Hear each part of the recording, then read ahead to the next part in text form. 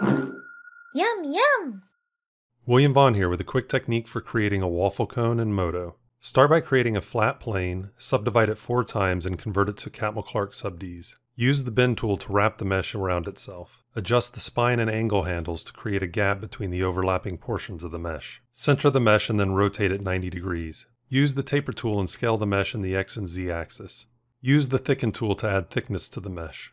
Select the poly loop that makes up the edge of the cone and create a new weight map. Use the Smooth Selected command to blend the edge values into the rest of the cone. Add a diamond deck layer to the shader tree, change its projection type to UV, and select the default UV map. Adjust the attributes to your liking. Invert the layer, change its opacity to 25%, and then change the layer effect to displacement. Add a hybrid texture layer to the shader tree, adjust its scale and opacity, and then change its layer effect to displacement. Add a vertex map layer, use the weight map we created, and then drag it into the hybrid layer to make it a layer mask. Add a multifractal texture layer, adjust its scale and opacity, and then change its layer effect to bump. Adjust the material attributes to your liking and you're all set. Oh, look at the time.